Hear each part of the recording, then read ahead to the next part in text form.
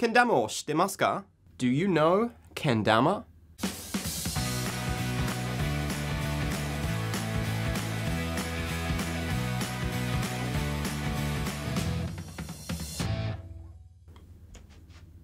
Who's Ken? Hello, I'm Julian Northbrook from doingenglish.com, and apparently I am pretty bad at Ken Dama.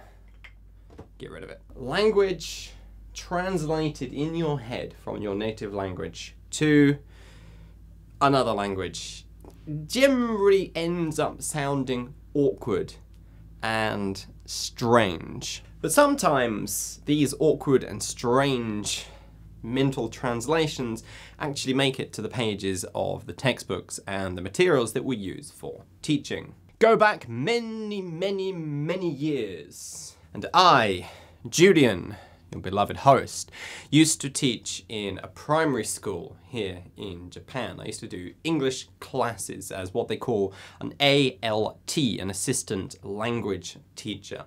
And we had this textbook that we had to use. And one of the key sentences we had to teach in there was, do you know Ken Dama? Of course, it was referring to this, the traditional Japanese toy, a Ken Dama, which I am pretty damn useless at. In Japanese, that would be said as Ken Dama o shitemasu ka, which in Japanese is, makes perfect sense. Ken Dama o shitemasu ka. Ken Dama, particle o, do you know? In English, however, if you say, do you know Ken Dama, everybody is going to respond by saying, no, who's Ken? A friend of yours? It just doesn't translate into English well. We don't associate the name Ken Dama with a thing. We just hear the word Ken and associate it with a person. So we think, who's that? You'd have to say something like, do you know what a Ken Dama is? To make clear by the fact that you've used what, refers to a thing and not a person. There are really 2 points here that I want to make. The first is the language that you study, the materials that you use matters. If you are studying materials that are giving you flawed input, then your output is going to be flawed as well. This is going to cause confusion, and it's going to end up with you having to think even more in your head about what you are saying. You need to be learning the correct, natural sounding chunks of English in the first place so that you can then just pull those out of memory and use them as is to speak fluently and naturally in the same way as a native speaker does. And the second point that I want to make is that you can't think of English in terms of your own native language. The person who wrote that textbook obviously thought of what they wanted to say in Japanese first and just translated that into English.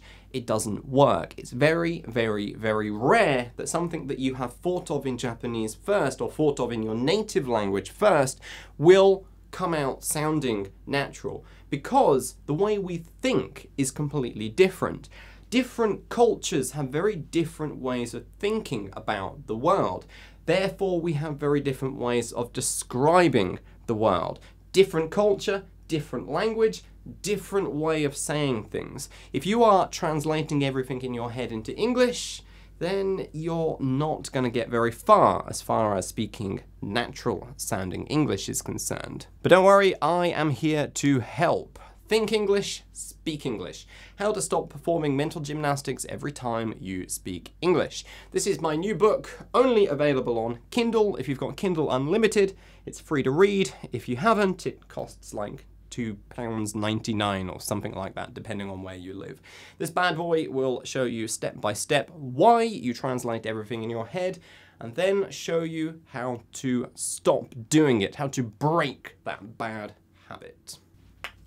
Of course, including things like, do you know Ken Dama in the textbooks is all part of the Japanese Ministry of Education's movement towards teaching Japanese people how to talk about and explain Japanese culture in English. It's all part of the Cool Japan campaign, spreading Japanese culture overseas. And I think it's great. It's as a marketing movement, it's a brilliant move on the part of the Japanese government.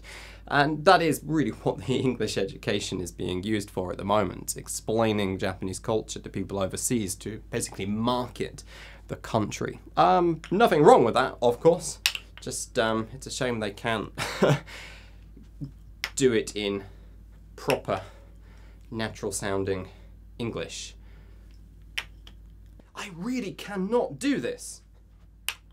Oh, I almost got it.